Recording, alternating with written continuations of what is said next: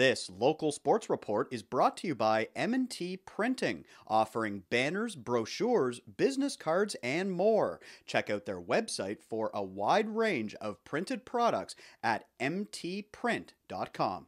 The Woodstock Navy vets have been very busy over the last couple of weeks, signing a number of players, including Griffin Sinden, who joins us now from his home in Tilsonburg. What are you most excited about, Griffin, joining the Navy vets this season? I'm just excited to get going, obviously. Ending the season last year was a terrible way to end it with all this, with the promising season, but I'm ready to get back going with a team that's really looking good and looking forward to a long playoff run next year. And I'm excited to just try to win a championship. They have such a great history and a rich tradition in Woodstock. They have an outstanding arena, and here's what I've learned, a very passionate and knowledgeable fan base as well. What were some of the factors that led you to wanting to go to Woodstock, and how do you kind of see yourself fitting in terms of the community there? Yeah, it's obviously, like you said, a great arena, great atmosphere. Like, my brother played there back a few years ago, and going to games there and watching it when I was a little younger, I saw the fans and I saw how much they embraced everybody there. And it's going to be just amazing going to meet everybody. The way I ended up there was obviously fiddling. Like, Matt, he reached out to me, and with my time in Waterloo, when I was there for a bit with him, he was great in developing and talking me through everything, my first steps in junior B. And then him reaching out to me it's what you want to see in junior. You want to have people who believe in you, and I believe I'm going to make an impact in Woodstock, and that's what they want to see. And they had a good run last year. It was an outstanding 7 period against the Paris Mounties. Scored a shorthanded goal with like 2 minutes left in Game 7 to advance. Just one of the memories from last year. You said a minute ago you believe this team has an opportunity to compete for a Doherty Division title. Why do you say that, Griffin? What are your reasons? I've seen the players they have there and everybody they have, like the players, the coaching staff they brought in. It looks deep, and that's what you want to see on a junior team. You want to see 4 lines that can go through, and what Matt has been building there is looking really promising. There's going to be players who can score. There's going to be players who can grind. There's going to be everybody. And if everybody buys in, why not? Why can't we win a championship? We talked about the passion in Woodstock, where you come from in St. Mary's. You went there midway through the end of the season last year. What an incredible experience that was for you. And that team finishing in 3rd place, winning that first round playoff series. What kind of impact did the St. Mary's Lincolns experience having you? What can you say were the best parts, Griffin? Oh, it was unreal. Like, the organization is top end. Like, it is.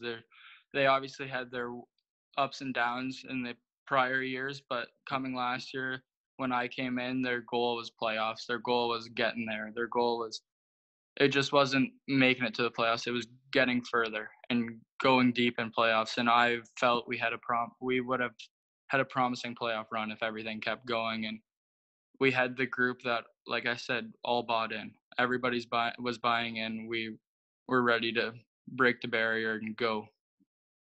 What did you learn the most from the coaches? How did they help? Yeah, they were really good in my development.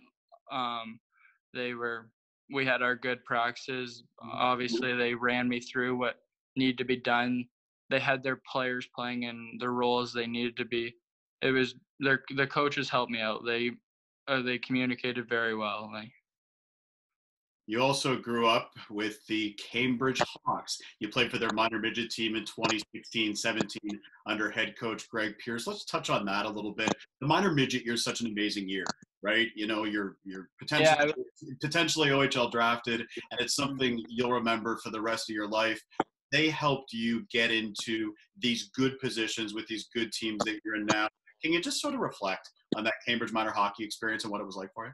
Yeah, it was a really good team, and going there for 1 year of hockey, it's tough going to a team for just 1 year, but they brought me in, and I played against them and always had big rivalries against them before that. So going there for 1 year, kids aren't going to be your best friends when you first show up, but it ended up being a great experience. We had a good run going to the OHL Cup, coming 3rd in the league. Like, everything was just great with the organization there too.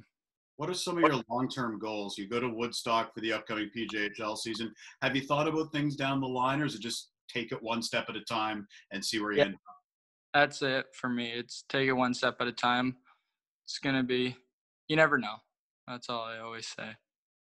Keep working hard, keep having a good mindset, right? Those are things that, ultimately will make a difference with every hockey player, depending on what the future holds. A lot of people, obviously, men in different organizations, go to kind of shaping the person and the player that you are today. As you prepare to go to Woodstock, who are some of the people you think about, and maybe give some shout outs to people along the road who made a difference to you? Your junior hockey career is so short, but you've had a wonderful run with a bunch of different teams, and Woodstock's the next step. Who helped you get there? There's obviously there's so many people who affected where I am now and who have had very positive things on my future. And it's obviously parents, brother, playing hockey with him, playing my driving me to the rink every day when I was younger and still coming out to all my games. But then there's coaches and trainers that I have now. Like I had Jason DePaco was a trainer when I first got out of minor midget, and he developed me into a great player that I feel I am now. And there's some like players that I played with last year going to St. Mary's. A vital person for getting me there was Jacob Bloomfield, who plays there now, and he was obviously we've been friends forever, and going to play with him was awesome. And he's a great player and gonna have a also successful future. Last one for you. How do you size up the Doherty division? I know obviously you keep an eye on it because all hockey players do, kind of looking at, the other leagues and stuff. Oh yeah. Tavistock and Wellesley have been, at the top of the standings the last couple of years. But how do you look at the division? You got 7 teams now because Ayers moved into the PJHL. What do you think of the conference?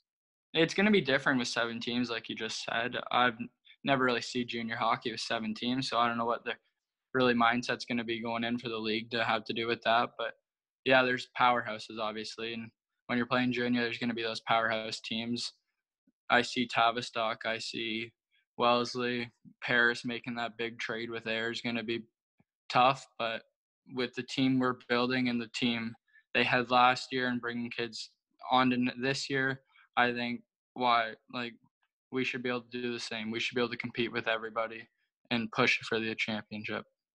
I can't wait to get back to the rink. It's going to be fun watching a Griffin play for the Woodstock Navy Vets next season. Thanks for the time. We really appreciate it. Look forward to seeing you in the fall. For more highlights, visit our website, 519sportsonline.ca. Be sure to subscribe to our YouTube channel and follow us on Facebook, Instagram, and Twitter.